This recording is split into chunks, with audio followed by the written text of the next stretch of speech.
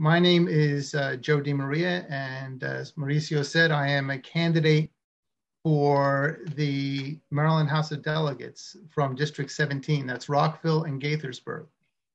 And the House of Delegates is the lower house of the state legislature. Now, I know that most of you, or all of you, are small business owners. And I want to say that I grew up in a family business. I started actually in 5th grade, cleaning my father's store, including the bathroom once a week. That was my job. I think they gave me like $1 each time, but in those days, $1 went pretty far. And then when I was 14, as soon as I was old enough, he put me to work in the warehouse, loading and unloading trucks. Now, my father dropped out of school in 9th grade during the Great Depression to go to work. So he was a great believer in education because he didn't have much, but he was also a great believer in kids getting out there and working too. In their teenage years. So he made sure I was there not only during the summers, but every Saturday, school holidays, that Friday after Thanksgiving and all. And it paid off well, that experience working, because the family business closed when I was a sophomore in college. So I had to work my way through school for the next 2.5 years. And I graduated on time, and I've been financially on my own ever since.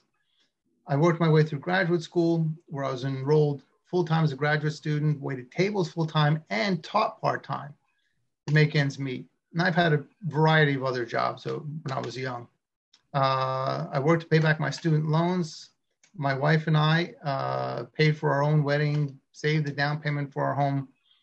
We have no car loans. We keep our credit cards at zero at the end of the month. And we still work side jobs in addition to working part-time. So I'm saying that because I want you to appreciate 2 things. Number one, I know what working families in Montgomery County need from the state to make things a little bit easier for themselves.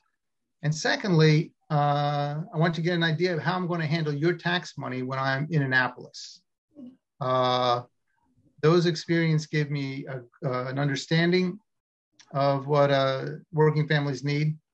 You know, and there's a difference between what we know and what we understand.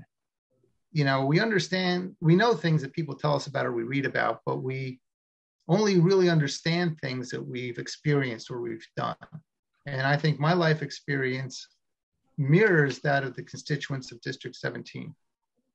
Now, Mauricio mentioned professionally, I'm a diplomat. I served in the U.S. Foreign Service for 26 years. And during that time, I negotiated free trade agreements, resettled refugees, managed a cost center, which brings in $18 million a year in government revenue, and oversaw a cost of service study for $2 billion in US government fees.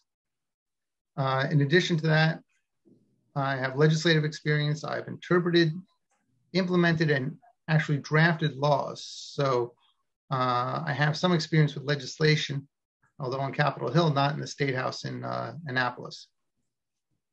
I understand the Latin American experience, having lived and worked in Latin America for 10 years, including on the Mexican side of our southern border.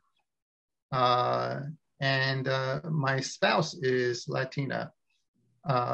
We've been married for nearly 24 years, and she teaches Spanish herself.